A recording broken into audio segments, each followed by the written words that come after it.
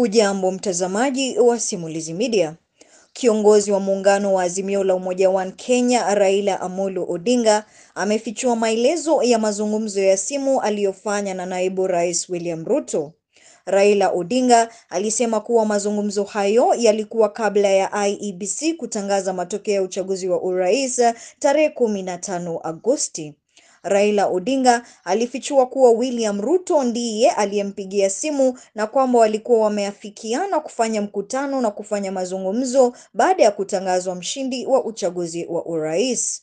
Katika mahojiano na BBC News Africa jana, waziri mkuu huyo wa zamani vilevile alisema kuwa mazungumzo waliofanya na Ruto yalikuwa kuhusu matokeo ya uchaguzi na kwamba watafanya mazungumzo baada ya matokeo kutangazwa. Nikiarejelea maneno yake kwenye mahojiano hayo na BBC Africa, Raila Odinga alisema hivi: "He, that is Ruto, called me before the results were announced and just greeted me, and we said to ourselves at that time, because we didn't know what was going to come out, that we would meet and talk." Hata hivyo, licha ya Raila Odinga na William Ruto kukubaliana kukutana baada ya tamko la mwenyekiti wa tume ya IEBC Wafula Chebukati, Odinga aliweka wazi kuwa hawajawahi kutana.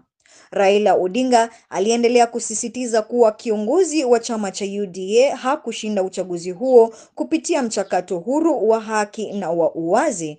Raila Odinga aliendelea kudai kuwa William Ruto anafahamu kuwa hakushinda uchaguzi kwa njia ya kuaminika. Raila alizidi na kusema maneno haya: "We've not met, neither have we talked since that time, because I don't believe that he is the president-elect. I think that I should be the president-elect, and he knows it deep in his heart that he did not win these elections, but a beneficiary of electoral fraud."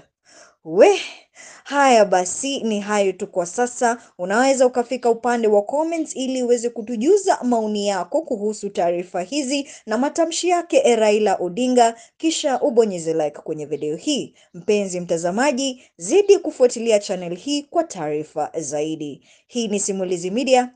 Karibu.